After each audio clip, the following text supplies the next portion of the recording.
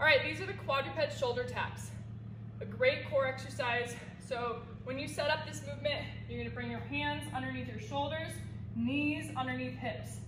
From here, you're gonna protract your shoulder blades, so you're gonna spread them apart, pushing your upper back to the ceiling, and then lift your knees up off the floor.